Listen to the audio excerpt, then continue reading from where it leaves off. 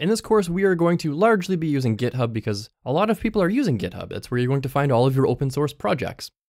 We are going to want to create a brand new account, or if you already have a GitHub account, make sure you log into that account. We're going to need access to a GitHub account. Now, GitHub is absolutely free.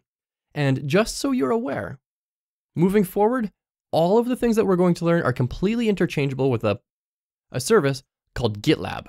And we can go to GitLab.com and you could register there and you could use GitLab instead of GitHub. Everything is completely interchangeable. Or if you wanted to, you could also use a service called Bitbucket. I can't remember. Yeah, it's bitbucket.org. And you can do the same thing here. Again, the account is totally free.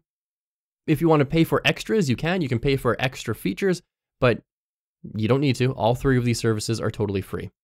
So I'm going to be using GitHub and I'm just going to sign into GitHub. I already have an account, so I don't need to sign up. But for you, if you don't have an account, make sure you create one. You'll need your username, email address, and your password. Verify the puzzle. So basically just flip this around or whatever that CAPTCHA is going to be. Select your plan, make sure it's just a free plan. You do not need to pay for anything. And once you have an account, make sure you sign in. And I'm just gonna sign into mine. Okay, so I just signed into my account. You can see I already have a bunch of stuff going on. Your feed might be a lot more empty. If you have a brand new account, there's not going to be a lot going on here. All you need is to make sure you have that account and make sure you were logged in order to get to that next step. Once again, if you know about GitHub or GitLab or Bitbucket and you have a preference, you can use any of the other services. These are the three big ones here. GitHub is the brand name out there. GitLab is more for private use. A lot of businesses are using GitLab because it comes with a few nicer features that GitHub makes you pay for as a corporation, not as an individual.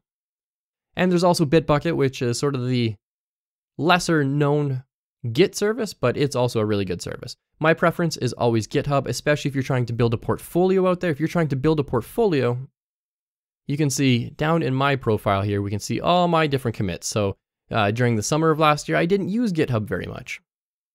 And you can see starting in December, it picked up. So for example, I've got 21 contributions on December 23rd, 2019. And what's nice about this is any future employer that's going to be looking to possibly hire you as a developer, they are going to want to see your GitHub account. They don't care too much about your portfolio or if your websites look beautiful. They want to see your code.